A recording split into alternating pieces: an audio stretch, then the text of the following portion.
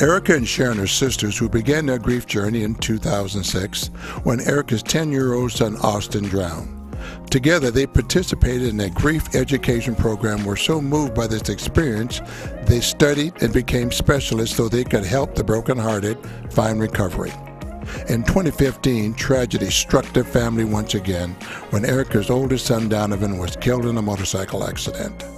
Erica and Sharon are committed to sharing their experiences of love, loss, and healing through this podcast. Now your grief specialists, Sharon and Erica. Hi, I'm Sharon. I'm Erica. Thank you so much for joining us today. If you're listening to this podcast, there's a huge probability that your heart may be totally broken. We don't know what you're feeling, but we do know what a broken heart feels like. Isn't that true, Erica? It's absolutely true. And regardless of the cause of your broken heart, it probably doesn't feel good at all just to feel sad and be in pain. So we're hoping that you will get some helpful hints from our stories today. And today we're talking about social media.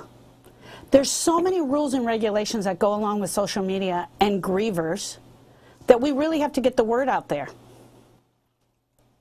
You know, it's like a blessing and a curse, I call it, because it's so good to have the option to be able to stay connected with people who don't live close to you and see people when they're getting married and all the beautiful things that happen. But when you have a tragedy, it definitely can be quite a curse to be reminded about painful events in your life.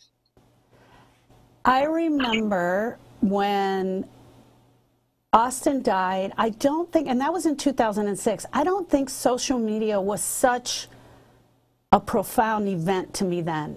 Maybe it was. I mean, can you kind of remember that, Erica? I don't remember it being such a big thing. I know I had a Facebook, but I don't remember, and I think back then probably it was still called the Facebook. I don't think we used it as much as we do now. It was just kind of something we were starting to get into, but nowhere near what we're doing now. And because I don't think that we've established the politically correct rules for using social media, for one, the griever, but also the supporting staff. So everyone that's around the griever and people that are just finding out, you and I kind of wanted to share and give some rules to our friends just about, hey, here's some things you can do that will help you know what to share and what not to share. So let's go to rule number one. Yeah, because, I was just going to say from the time that Austin passed away in 2006 till the time Donovan passed away in 2015, everything was totally different in regards to our interactions with social media. 100%. 100%. So rule number one, you're never allowed to post someone's death on social media platforms until someone from the immediate family has posted it first. This, I think, is the number one most important rule. Number one most important rule. We know for a fact, Erica, that when Donovan died, from the time that I called you and said Donovan had passed away till 40 minutes exactly, the first post went up. Yeah, and not by us, not by us. And I actually called and asked them to take that down because we hadn't even told the grandparents yet.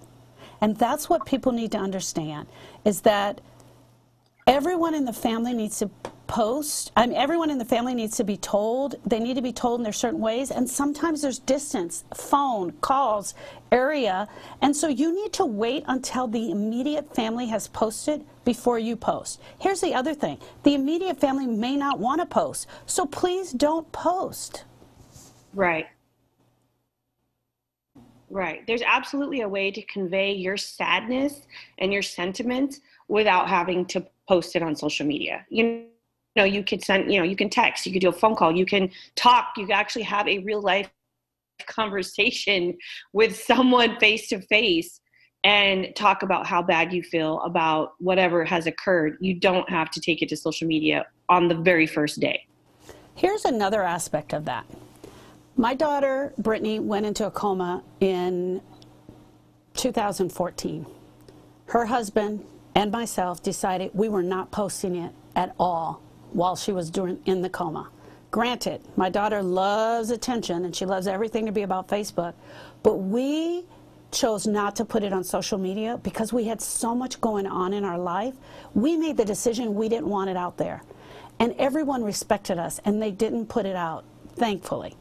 But sometimes that doesn't happen in families.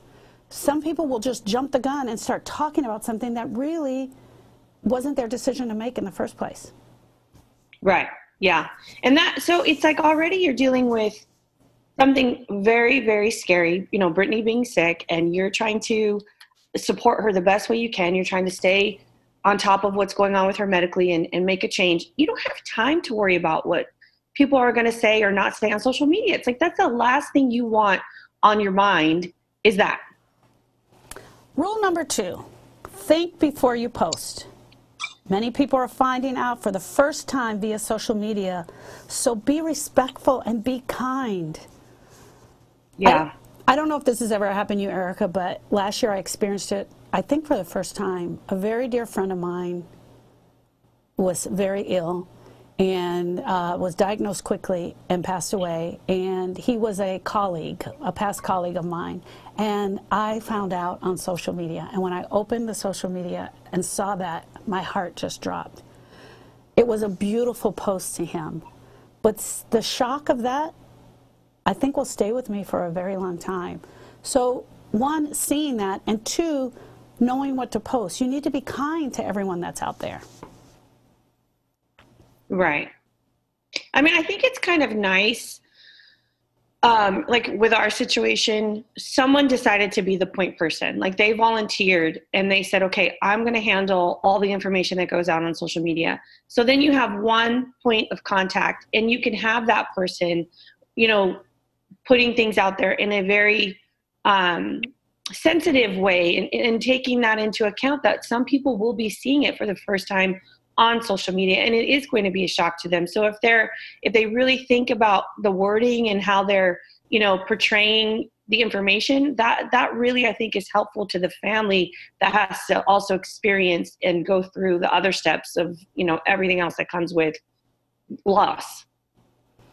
Rule number 3, allow the immediate family to decide what they would like to do with the deceased person's social media account.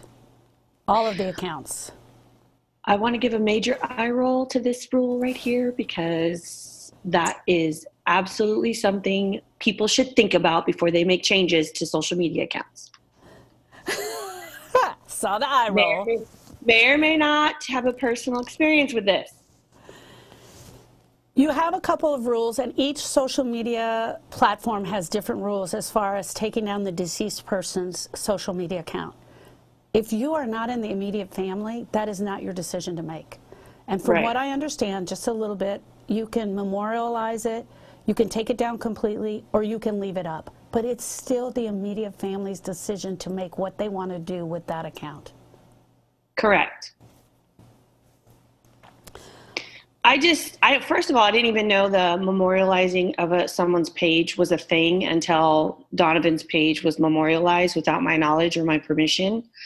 And what that means is that page will never come down, but also, which I'm thankful for that, but also no one could ever like become friends with him from this point on. So at the time Donovan passed away, Jordan was little. He didn't have a Facebook account. Jordan is now 16 years old. He does have a Facebook account. If we were allowed to remain in charge of Donovan's Facebook, Jordan would be able to be Donovan's Facebook friend. In addition, Kayla, his sister, forgot her password to her initial account. So when she had to create a new one, she lost Donovan as a friend. These are things people don't think about when they take it upon themselves to make pages to someone's social media without the family's permission. And I'm so glad you're mentioning that, and I can tell that it's still an area of contention in your heart. That's a little heartstring that's still pulling there. But also that we would have never known it had we not experienced it, right? And so letting other people know. The other thing I think is so important, Erica, is that you as the griever in the immediate family, don't make any decisions right away. You might take down a page or memorialize it, and it wasn't the right decision for you because you do it in rush and haste at that moment. Yeah, that is so true. Anything done in the weeks or months, following is you should not make any rash decisions because you're just flying on emotion. And sometimes, it's every day is a new emotion. So that's why, you should not trust yourself to make any major decisions such as those in those immediate weeks following. Rule number 4. If you, the griever, decide to post every day from now until eternity about your loved one, that is your choice. Your friends can choose to block you, and that is their choice. Rule number 4 seems a little harsh. Everybody block everybody. But it needs to be understood. It is true because, even though you are feeling the emotional aspects of the anniversaries and birthdays and, special days that follow in the wake of your loss, and this applies to breakups, breakups of romantic relationships. Over time, people who have not experienced that directly get a little tired of seeing the sad, monotonous posts, and so it's okay, and you should not take it personal if people decide for themselves, you know what, I'm good on this heartbreak roller coaster. I'm gonna take my exit here and maybe, come back at another time. You should not take it personal. You should understand your choice to put everything you want out there is yours alone, and it's their choice to say they don't want to be a part of that.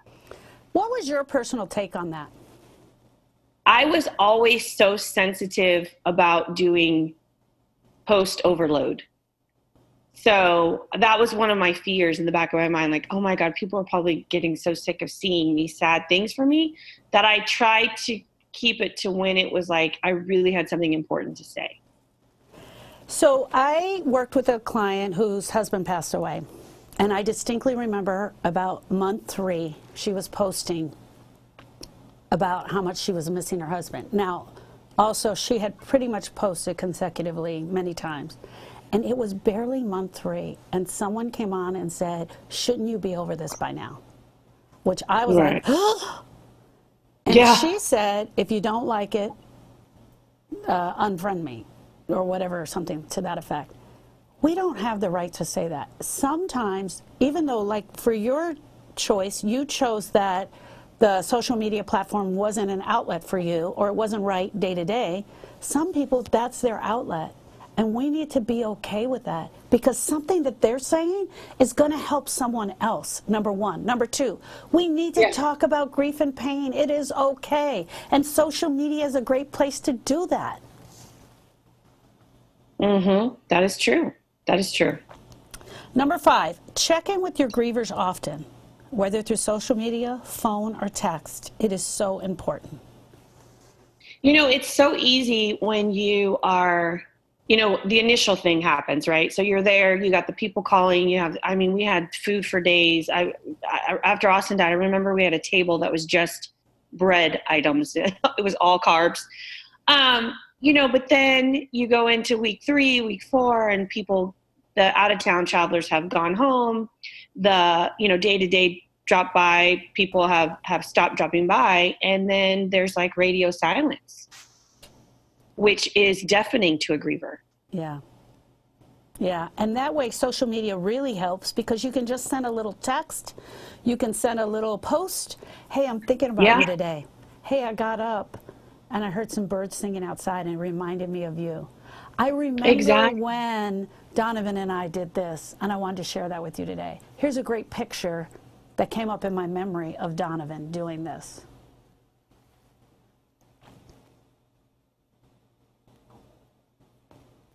Also, there's a... sorry, I was just going to say, sometimes though, also with those memories that pop up, it's nice to share, because it's, the person, the griever, whoever is not part of every single aspect of their loved one's life. So, to see different parts of them doing different things, it's nice from time to time.